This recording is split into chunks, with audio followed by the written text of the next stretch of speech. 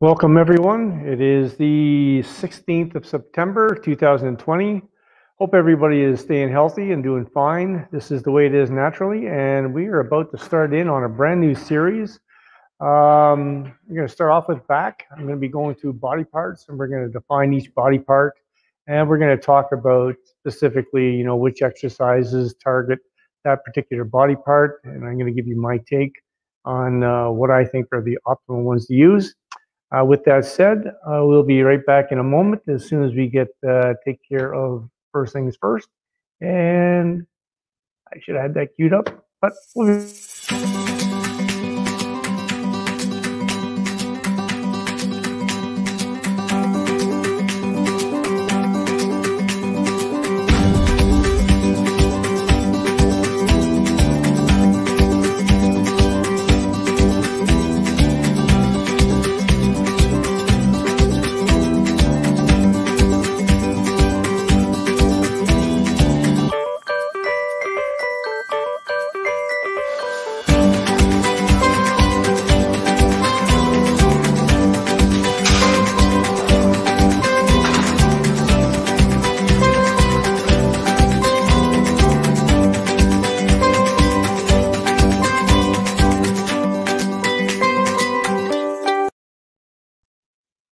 And welcome back. Welcome back.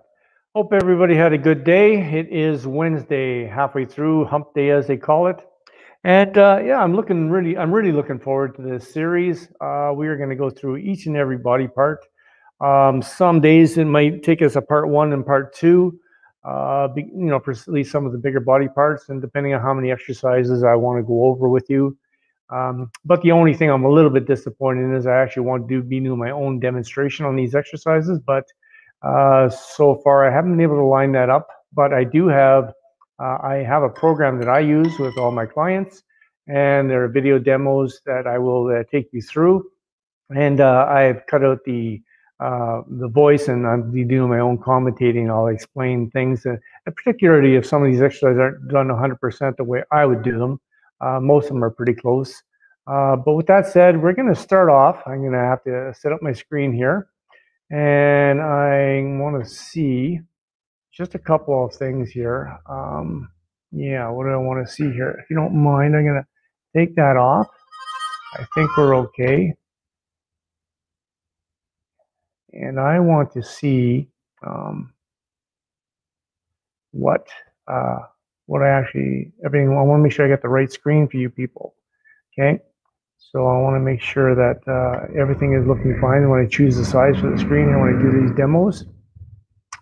I'd like to be able to have myself on screen at the same time, but if, okay, so that's okay like that. Let's just go back this way. I want to compare the differences. You have to bear with me here for a second. How is that? And then I'll go over to this. No, that's not where. Here we are here. Yeah, there we are. Okay. So I think, I'll just kind of play around with it a bit. All right. So we're going to start off. So we're talking about basically, the entire back here. So we're going to talk about your lower back. I'm not going to get into technical names because I don't really think that there's a need for that. But, we have your lower back. We have to deal with our lats, right? And then we have to deal with our middle back, which is not necessarily, a separate area that we target on its own, but there are some specific exercises that are a little bit more exacting on that. And we got the trapezius area here as well. So I'm going to start off with lower back, I do believe, and we're going to go here, and I'm just going to make sure, I want to make sure that I'm not, hold on here. Yeah, I got to cut that out. I think we're okay there now. All right. So anyways, let me just flip back here. And so we're going to talk about the lower back. Lower back, a lot of people end up with lower back problems. And many of the problems that people encounter actually don't even have anything to do with their training. People throw out their lower back, vacuuming the rug. I mean, really, it can be that temperamental. And as you get a little older, it becomes more temperamental. Thing to keep in mind is when you're doing lower back exercises, and I'm going to explain the top couple and show them to you. You have to be very wary that you're actually using your legs you're not completely bent over in vulnerable position, because if you do that, I guarantee you sooner or later, you're going to blow your lower back out. And once you do that, especially the older you get, the harder it is to recuperate from that. Okay, so let's just move on, and I'm going to bring up that screen again. Yeah, I'm inside here. I am going to go over to the actual screen itself, and I'm going to take this one. Actually, I'm going to remove this one, and I'm going to delete that, and I'm going to bring in a second screen, which is going to be a little bit more appropriate where we go through the actual exercises here. Okay, there we are. Here we go. Here we go. All right, so I'm going to bring up, here's a basic exercise that we can start with here. Okay, and I just want to make sure that before we go too much further, I'm going to put a pause on that and just say a couple more things here. Okay, so we're going to talk about hyperextensions here. Hyperextensions are a good way to start. I don't necessarily, some people will do hyperextensions and actually use weighted plates or even cables. I believe hyperextensions are more like a warm-up for your lower back. I wouldn't advise personally about, again, using discs, but you can, but you have to be very careful. And always make sure that when you're on the hyperextension bench, I'm going to flip over that screen myself here, that, make sure that you're in the correct support position here when you're doing hyperextensions. You don't want to have this part of the thing down too low, but you don't want to, if you have it up too high, you're not getting enough flexion here, okay? But if you have it down too low, then you're actually, you're going to put too much stress actually on your hamstrings and even your knees. So, just, right around your hips or a tiny bit below, and that's where you want to be, okay? So I'm going to just, I'm going to make commentary as I'm going through this exercise. The gentleman's talking, but I have that blocked out. So anyways, you're just going to watch, and I'll explain if there's anything I see that I don't think is proper, okay? So make sure you're lined up, always under control. Okay, your hands don't necessarily have to be folded, but that is a good way. So if you look at what he's doing there, he doesn't have that bench low enough. He's actually partway up his lower abdominals. And to me, that's the safer way to go, but you're also not getting enough work on the lower rectors, not in my opinion. I would be dropping that stand just a little bit more, okay? But, he's got the control part, and you want to put a minor hold, at the top of the movement, okay? And in this type of movement, like I said, it's really a warm-up, and I prefer in that 12 to 15 rep range, which is odd for me because I don't believe in high repetitions like that, but because I treat it more like it is actually a warm-up rather than anything else, I believe that, that's the way to go. So, and let's just move on to the next movement, which I think is also, one of the best movements for doing your lower back. And actually, it benefits your whole back in particular, but we're going to just put a stop on that. Okay, let's just put stop here. Okay, so barbell deadlifts. I mean, deadlifts can be done in numerous styles. You'll see them done very stiff-legged, which is more hamstring. You'll see them done sumo style. Those are things that are fine if they're for other purposes, but for building actual, back thickness and lower back strength and lower back development, the normal foot spacing, shoulder width basically, head up, hips down, driving with your legs. And that's the normal position for a good deadlift in order to develop both strength and back thickness. So we're going to watch, and I'm going to put a pause on if I see anything that's not going correctly here with this guy. So you notice he steps up, and the bar should be as close as possible to your knees. You should be looking straight ahead, okay? I personally prefer an alternate grip, which means one facing forward, one facing back. That way the bar doesn't roll in your hands, okay? And pull up as he does. I don't believe he's down low enough. Like when I'm looking at his movement, we're going to back it up just a hair. I think I can back that up. Yeah. Okay. Just back it up. I want to see where he's at. Okay. So you'll see where he's at there. I believe he should be a little bit lower. Okay. You want to be driving with your legs and not curling your back. But he's keeping his back flat. But if you're a little bit lower and drive from the bottom, you'd be in a better place. Okay. So let's watch him continue the movement. Okay. He's dropping his eyes, and you should be visually looking directly ahead of you. And that's very important. I know it doesn't sound important, but it is. When you start to drop your eyesight, when you drop your line of vision like that, you tend to start curling your back. I mean, he's working with a very light weight and he's paying attention because he wants to, he wants to demonstrate the best form possible. But if he was looking down like he was doing and he was in the midst of a heavy set, the tendency would be at that point to round out your back. And that's what you want to avoid. So we're just going to let him continue the movement. Okay. Or maybe he's just going to discuss it at this point. But yeah, I think he's just going to discuss it at this point. So we're going to take that off the screen. We'll get out of this one. Okay. Alrighty, so we're going to go back and me on full screen. Okay, so lower back. I don't believe there's a better exercise than the deadlift. And the deadlift also, you got to keep in mind, when you're doing deadlifting, you're not necessarily just working your lower back. Your deadlifting, is even going to take in your traps, and it's going to take in your mid back, but it's definitely a great strengthener for the lower back, and it's one of the standard powerlifting movements. If you can build up good strength in your deadlift, there's a good chance you're going to benefit from it in other exercises, like your bent over rowing, as well, like your just hold on a second. Hauser, just wait. That's enough. Get in there. Get in there. Hold on. Sorry, folks. Get in there now. Sorry. I'm just going to mute the microphone here. I have to be so.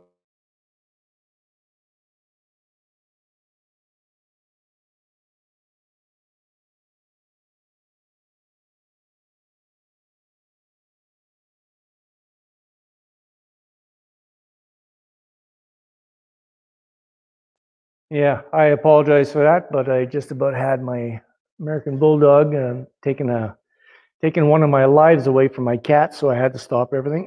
My apologies, but he's put away now. So anyways, let's get back to the deadlift. So deadlift is going to be your primary exercise.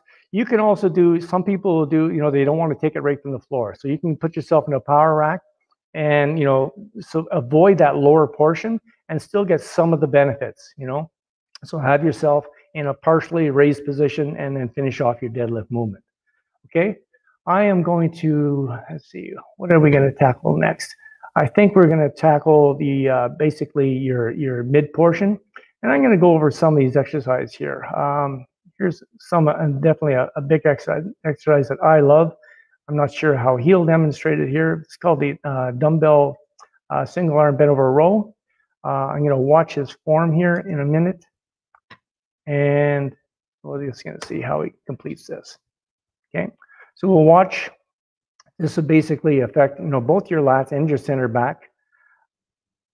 How he's positioning himself is fine. I actually position myself with hands on dumbbells on a dumbbell rack rather than putting my knee up. I don't think you actually need to have the knee up. Okay. Okay. So when I watch him do this movement, I don't have a problem with his body, but I think in order to get the maximum benefit of a dumbbell row, you should allow yourself a mild twist to the body when you're dropping it down in order to get a full stretch on that lat and then pull the whole thing back. And I would be pulling, rather than up here, I would be pulling to back here, which I do believe he's pulling a little bit high on that. Yes, he is. So I believe the tendency is to pull high, but you want to be actually pulling, back to this portion here. Okay. Once again, keeping your focus, and you don't want your head bobbling all over the place. You want to have yourself well supported. I'm not a big believer of a knee on a bench, but many people are. It doesn't matter. It's not really going to affect you one way or another. You just want to put the focus in on your lat and your center back. Get a complete contraction at the top. Okay, a good squeeze, and then under control, take it down. Okay, we'll just let them finish up here. Okay. Always under control. Remember, just a little bit lower than he is, but his tempo is fine. Okay. All right, so dumbbell rows taken care of. Okay. Now we can go into some, let's go into I'm going to show you two different styles of barbell bent over rows. Okay. This is the old style, which many people have been doing for years. Okay, it works fine, but it tends to put yourself in quite a vulnerable position. You have to understand when you're lining yourself up here, and you'll watch what he's going to do here. He's going to have himself in pretty much a 90-degree angle, perpendicular or horizontal to the ground. Okay, so having his body in a perpendicular, his upper body perpendicular to his legs. That's a very vulnerable position. You know, you definitely want to be making sure you're wearing a weight belt if this is your preferred way to do it. Okay, like it, if you notice, he's doing the right thing. He's got his head focused, looking straight ahead. Okay, and he's pulling up to his, as close to into just under his rib cage, which is fine. So why that doesn't stop when I do that? So his form is good. Could have a little bit more control. Okay, but his form is good. His positioning is correct for this exercise. Okay, I am going to show you my preferred version of this exercise.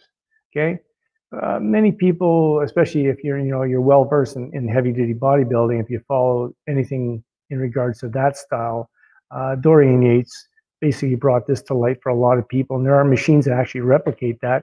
There's machines actually called a Yates row. Okay, so what it is here is when you set up your barbell row. Okay, they call it a barbell standing row, but it's not. You're actually almost on a 45-degree angle to the floor. And it's best if you can to do this with a reverse grip. Okay, you'll get more benefit out of it. And when you do it, you have to be, okay, I'm going to just let it play here for a second. I'm going to see how he demonstrates it and make my commentary as he goes along. Okay.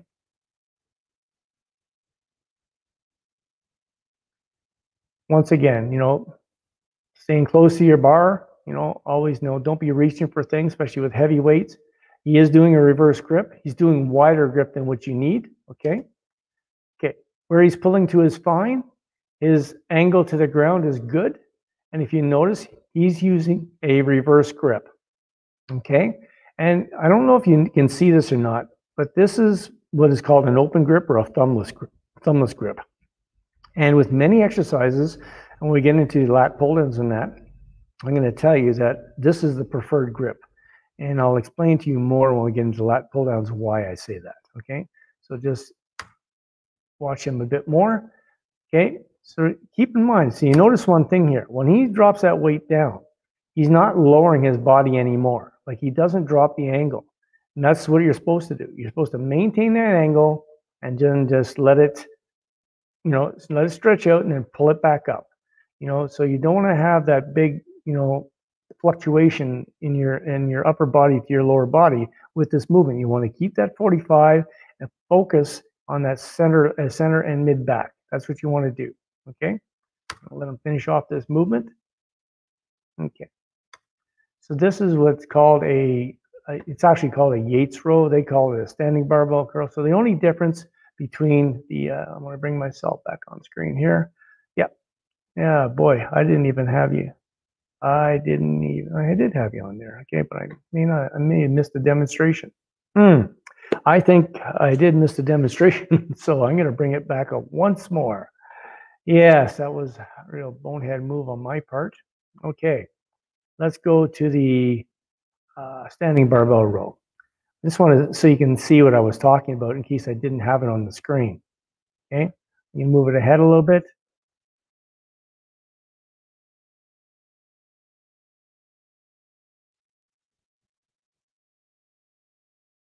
Okay, so let's start here.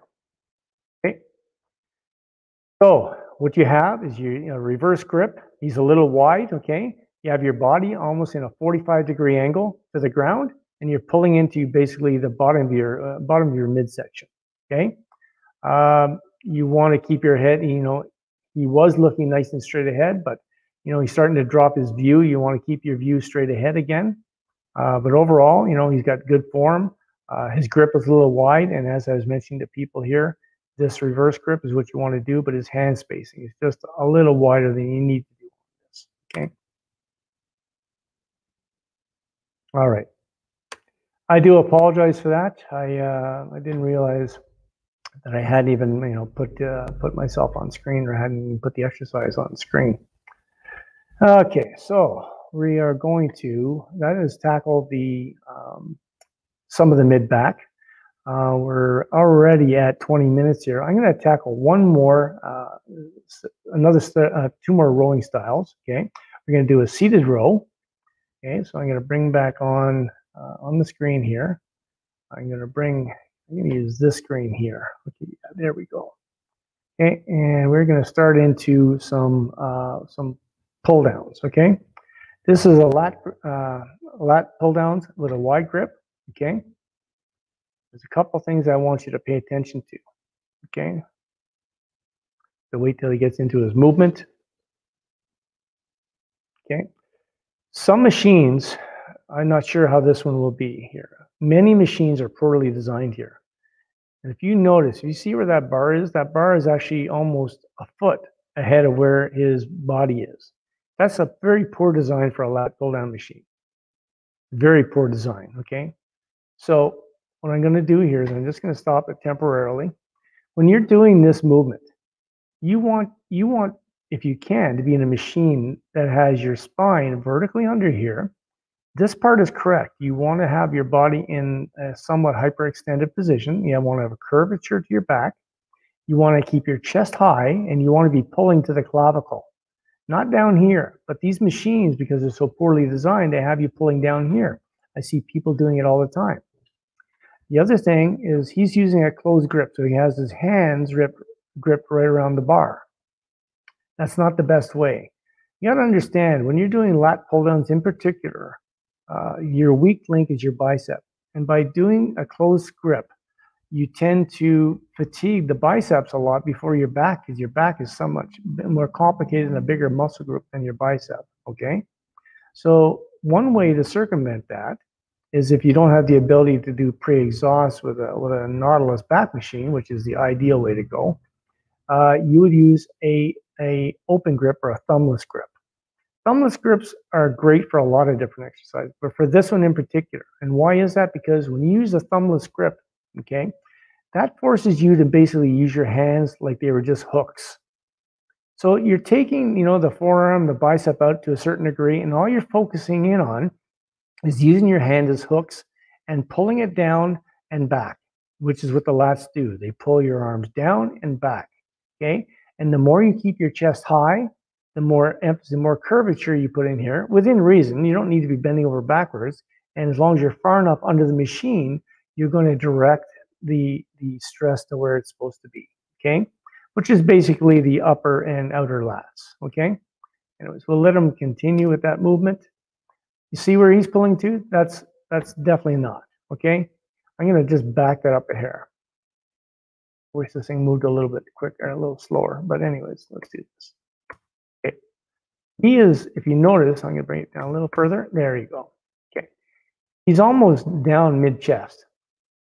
You want that bar coming in just under your chin. And there's a big difference between 4 or 5 inches. There really is. Okay.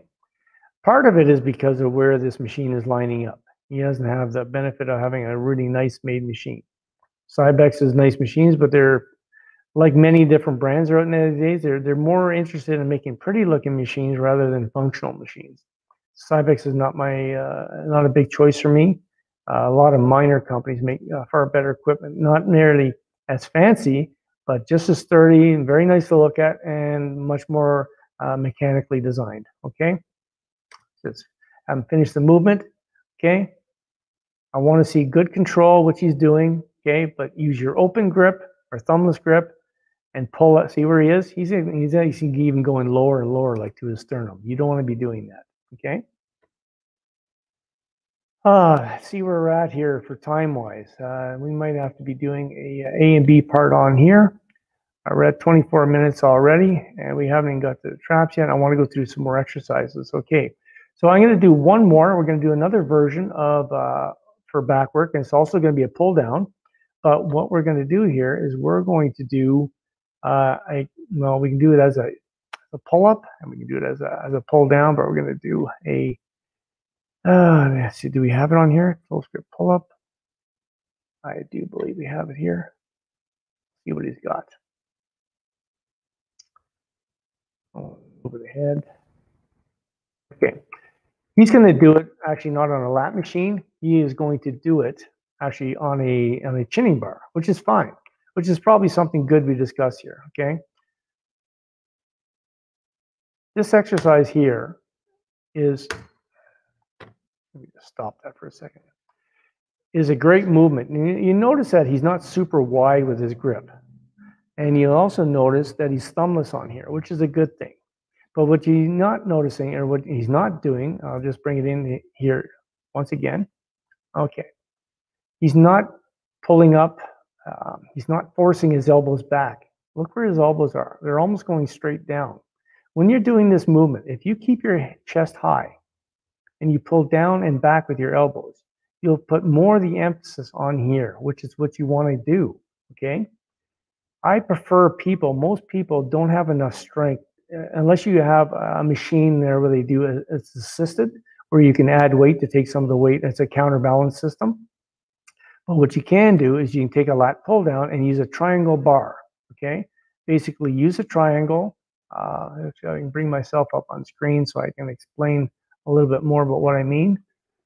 So, you know, your triangle bar is like such. Okay, it's basically just like a V, and you're pulling down to your chest, to your upper chest right here. So all the way to the top and down with the elbows, down and back. Okay, that is a far superior movement to what he is doing here, but it's still the same general idea. I'm going to let him continue on with the movement if he's not finished already.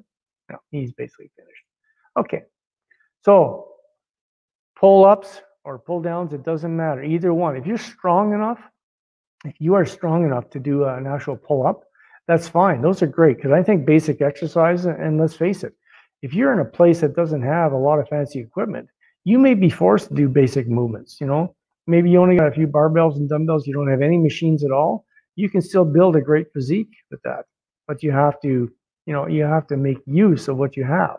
So I'm assuming when I'm doing most of these demonstrations that where you're at, you have a full line of equipment.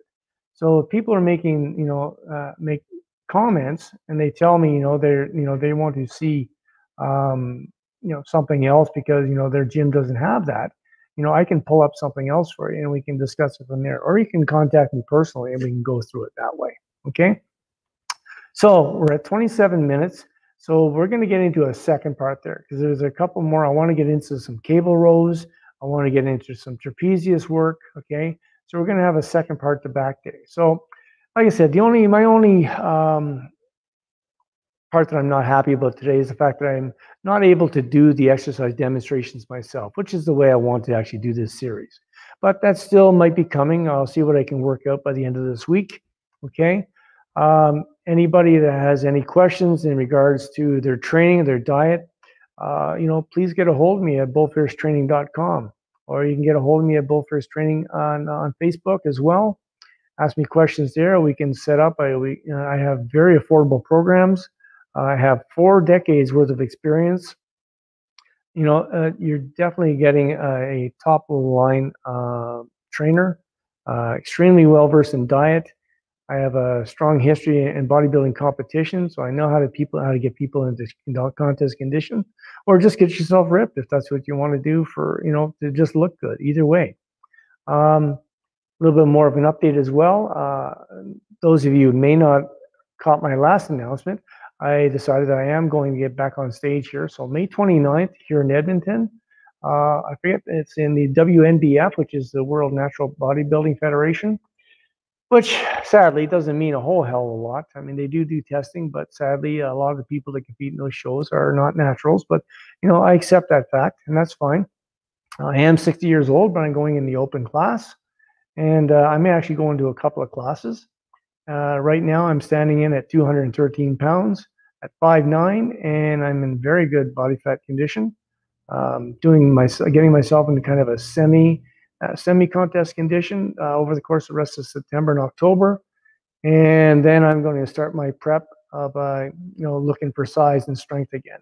Over the course of that'll leave me with 7 months for the show. So I generally be in that shape. I did a blog actually recently talking about, contest prep I believe that you should have yourself within about 15 pounds of contest condition. I'll definitely be there. I don't know what my show weight will be because that's not how I approach it. Anyways, what I'm going to be doing is regular updates, both picture-wise and informing you. I'll also be posting a lot of it. I'd love for you to come along for that journey, and you should find it inspiring, and maybe you'll want to get yourself ready for a show as well. I do contest prep packages. I do anything concerning fitness and bodybuilding. I have 4 decades worth of experience, and I can get anybody ready for a show or just get ready to look good in that dress or that suit or whatever it is that you wear.